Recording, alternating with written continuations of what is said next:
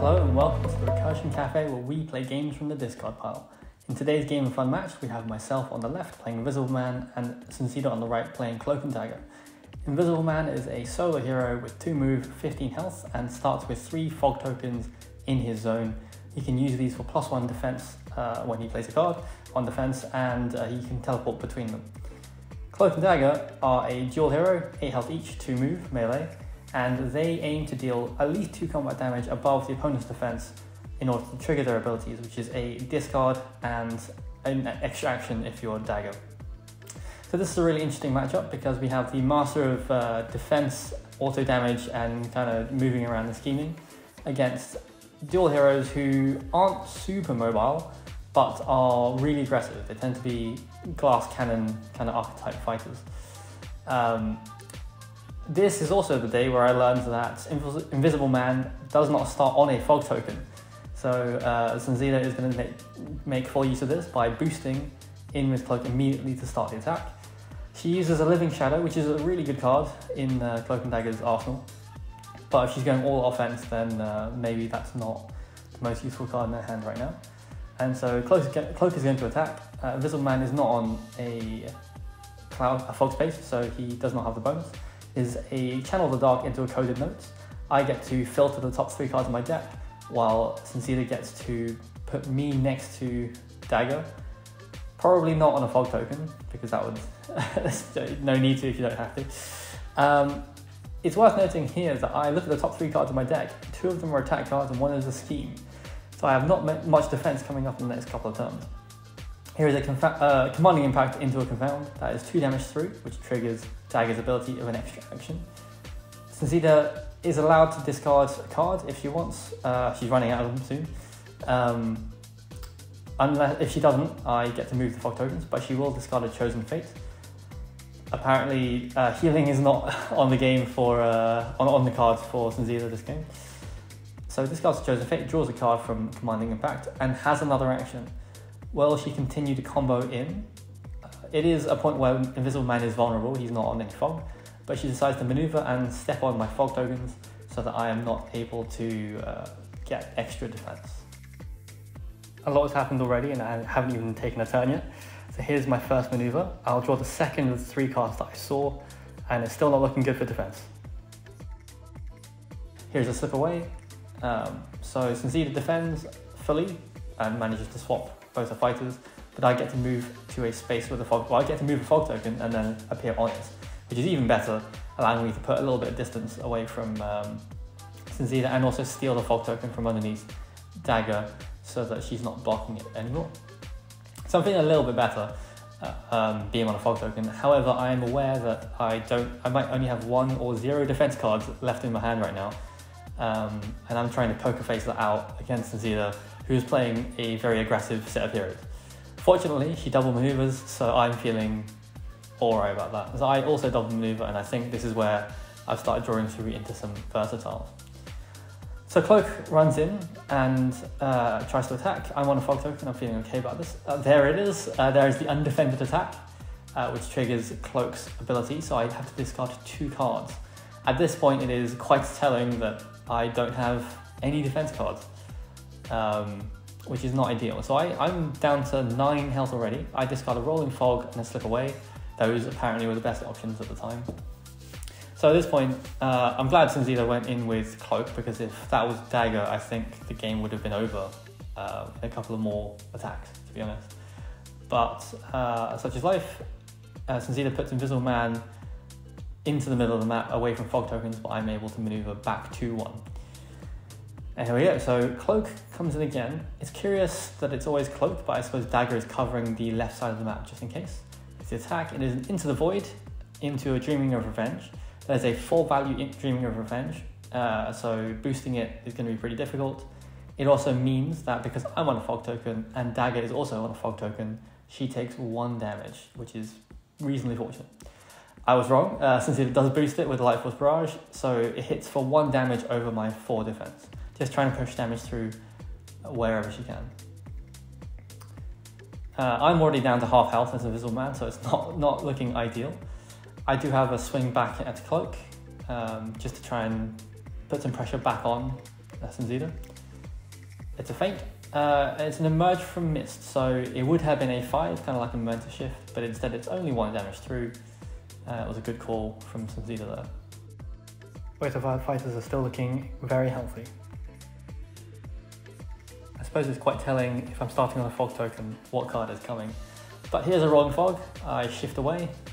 I shift the fog away and move over so as to block Dagger's entry, or at least make it a little bit harder to get in close, because ultimately between the two she is generally the more dangerous. She has the higher attack cards as well as the more powerful ability to just keep comboing into you. Cloak moves away, so at the moment I'm happy to oblige, and I just double draw, and I'm alright to just sit there. If Sunzida wanted to close, she can. It is only 4 spaces away from Dagger to move in. It looks like Sunzida has decided to be a bit more conservative, draw up to get more attack and defense options here, and try to cover more of the board. I maneuver, and I'll play Vanish. I waited, I believe, until Sunzida had 7 cards in hand, and then decide to vanish. So I recover a health and disappear off the board. It's one of Invisible Man's more unique cards, and so I won't appear until the start of my next turn, forcing Sunzida to double maneuver because she doesn't have any passes in her deck, discarding a couple of cards, and then I will come back, stepping back into my corner. Sunzida didn't move or didn't step on any fogs, and that's fine by me. I will vanish again. I think I had both of those in my hand by turn 2, and I was just waiting for the right time. So that's another heal for me and another 2 cards that Sunzida has to burn through from her deck. So if played right, Vanish can really give you solid card advantage going into exhaustion. But I've run out of Vanishes, so I have to come in and at least be present on the board and perhaps engage at this point. So we both know that, and it's now just, well, the waiting game is over. Here comes the combat.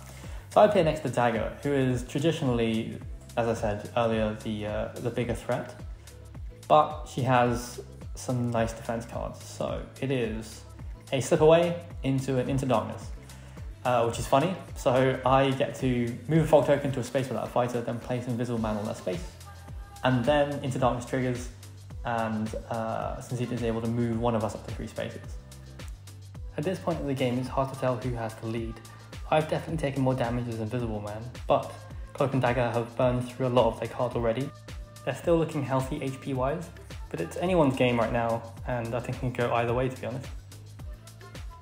Slip away seems quite a, it kind of plays into Invisible Man's theme in how he plays. He likes to hit and run. Sunzida double maneuvering there and then just ditching a Channel the Dark. Waiting for her time to strike. Looks like I'll take the initiative and move in. It is a surprise attack into a Living Shadow. The surprise attack will cancel Dagger's defense card and put 3 damage into her. I knew there was one more left in her deck, and it's such a powerful card that having drawn through most of her deck, Sunzida will have seen it at this point. That does mean I'm not on a fog token, and now I'm surrounded, well, flanked by both fighters, which means there is a card that becomes a 6 when they're next to each other. I am acutely aware of this, and I've been saving up a certain defense card to play in Impossible to See, but Sunzida reads this and plays Channel the Dark, which just gains an action instead. So she very cleverly played around Impossible to See, which was awesome. So now it's another attack, and I have to imagine this is the 6. Do I play another Impossible to See? Do I have one in hand? I'm not convinced I do. So now I have to consider what happens if she keeps comboing. So here is the 6 Perfect Balance, that's the name, into a Covert Preparation. So that's 4 damage through, ouch. I do get to draw a card and move a fog token, which means I'm a little bit better set up for the next turn. But that still hurt, still hurt a lot. And I believe that was from Dagger, so that's another action incoming. I'm feeling a bit more confident with the fog token, and because I've drawn a card, and a lot of Invisible Man's cards are defensive or versatile, so I should be alright there. Cloak and Dagger move away. Invisible Man maneuvers. And it looks like Cloak and Dagger's deck is getting pretty thin, which might be something I try to play to. Especially since Cloak and Dagger have the health advantage right now. I decided not to move, just to stay on the fog token, and Cloak and Dagger return to flank again. So this is a 6, I need at least a 4 nature defense. It is not, it is the 7. I realized there was one left in the deck. And so I play a card that will allow me perfectly to reflect damage back to kill Dagger. It means I take 4 damage, which isn't ideal, I'm down to 2. But that's 1 fighter out of the game. So then I draw a card and choose the effect to move Invisible Man away. And Cloak maneuvers. There's the Reign of Terror. That's a card I haven't seen the whole game until this point, I believe. So Invisible Man using one of his schemes to deal auto damage just across the map from wherever, as long as he's on a fog token. Here is a boost, which is a shame. The Living Light is a really good card, but not so useful when you're down a fighter on Cloak and Dagger side. So here's a reconsideration of an attack, and I'm on a fog, so Invisible Man shouldn't be feeling too bad about that. And there's a Darkforce Dimension into thin air. So that is a 4 to a 5. The defense is solid. However, Invisible Man still has to discard a card, which is a shame. The opponent then gets to move a fog token up to 3 spaces, which is less than ideal, but you can't really complain. A 5 defense is pretty potent, to be honest. There we go. So the fog moved through the secret patch with that. So I discard a Covert Preparation, and we'll just dance around and find our way back to the fog.